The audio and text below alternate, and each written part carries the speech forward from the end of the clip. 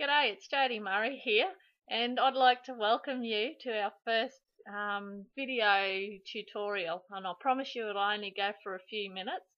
I'll bring you a different tutorial every week, only for a few minutes, and I'd just like to say welcome first of all for taking this opportunity to invest in yourself and your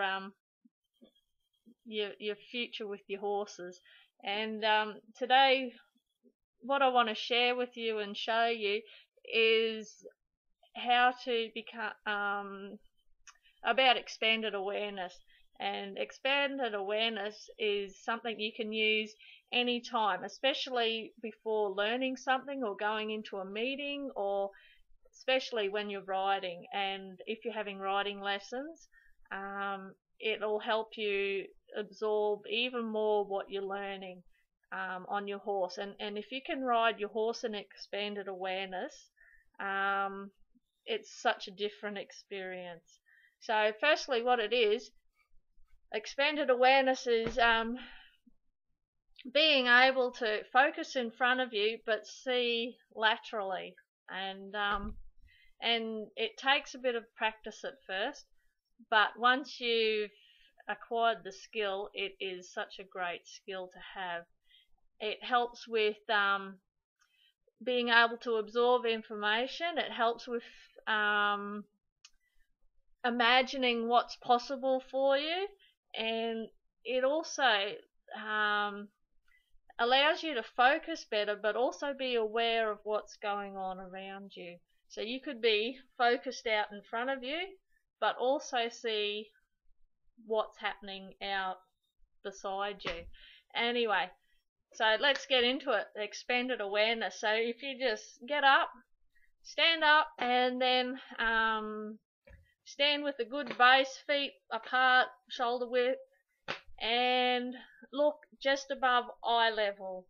So pick a spot on the wall and just above eye level and look there, but then notice what's beside you, and see if you can see out to the walls beside you. Another way to do this and help you expand more is to put your two pointer fingers out in front of you, about nose height, and then watch them and see how far you can go with your fingers but still see the top of your fingers. And to start with, you might only get a little bit to the side, but eventually you'll expand out to beside you. And it's such a great tool to have under your belt. And well, for me personally, I've found it's helped greatly with my horse riding, as I'm not tempted to look down at my horse all the time.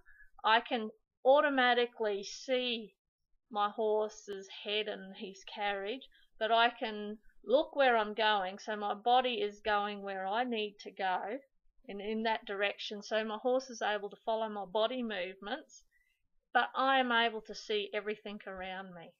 So till next week, have fun with that. And if you have any questions, the Facebook page will be up very, very soon.